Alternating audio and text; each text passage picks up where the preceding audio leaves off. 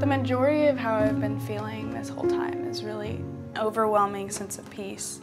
And I didn't expect that. I think I prayed a lot for it, not expecting that it would happen, but I feel like God works that way. He does the things that you ask him to if it's gonna glorify him. And so we were just like friends. We had met each other on Twitter. He slid into my DMs, I gave him my number. It seems like how us millennials meet each other nowadays.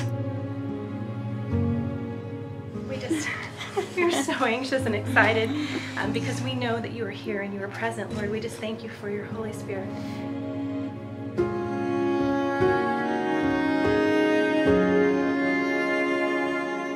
Thank you more than anything for glorifying these prayers that Chelsea and Nick each separately have prayed for all these years, and that you have brought them together.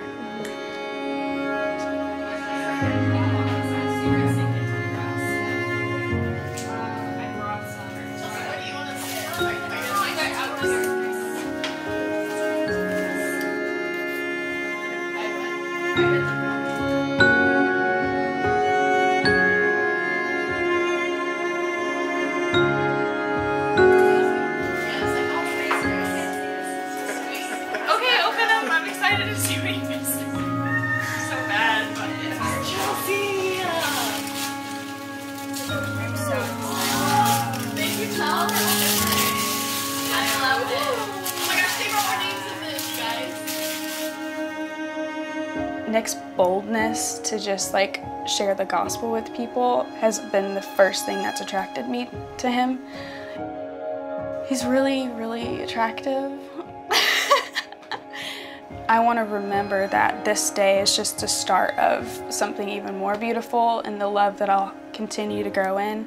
You know, God calls us to marriage, and a wedding is just like the celebration of it and just the establishment of it. And I want to remember that, the hard times, good times, and anything that's sent our way, that we just embrace it fully. Freaking. He's freaking out? Not freaking, but he's like, you know how he was last night? Yeah. Well, I think he's better today.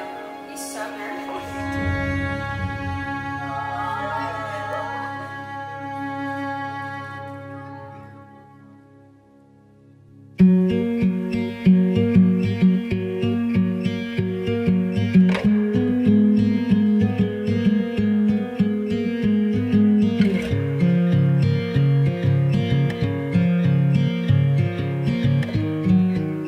When I moved to Florida when I was 15, me and Nick met.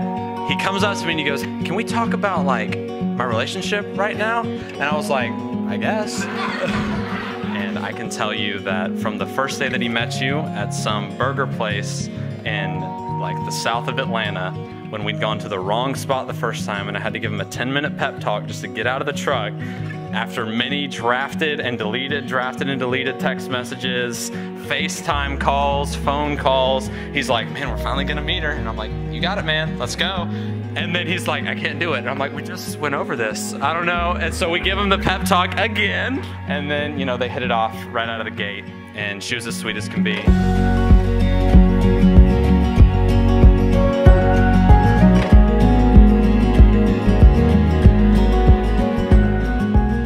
I'm Nick's brother, the better looking one. If you know me and Nick, we have nothing in common. Since they first started talking and he brought her over and we met her and we love her. My parents love her.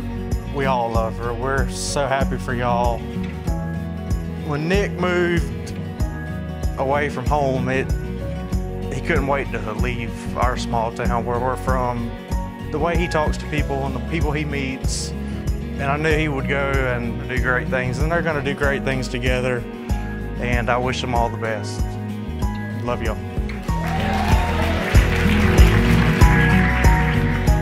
Congratulations, you guys.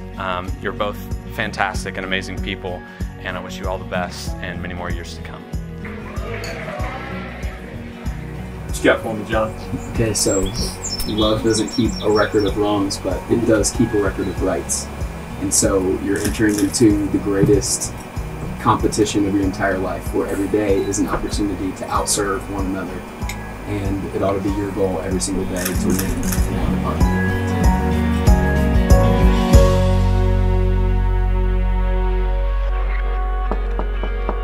Chelsea, it's your dad. Come in.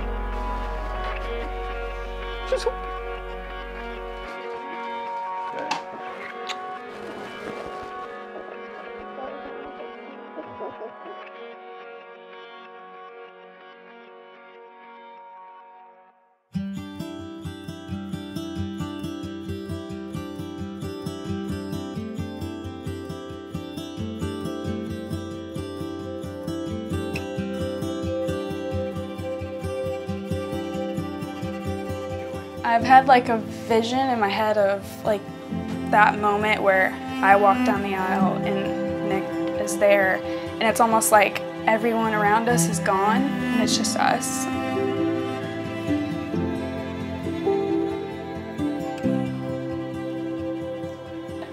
I feel like that's how Jesus thinks of us, is like, I am short of breath standing next to you. You're my cherished child and I love you, and for you, like your mistakes, your flaws, all of that. I'm out of my depth at this altitude. And I think marriage is like the ultimate picture of that, so I just feel really blessed to have that. Like the world makes sense from your window seat.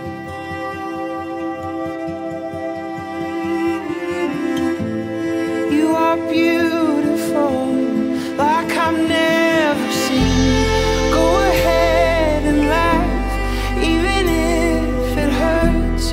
Go ahead and pour the pain. What if we could risk everything we had and just let our walls cave? Chelsea, I promise to love you and only you faithfully. I promise to protect your heart in success and in failure. I'm short of breath standing next to you.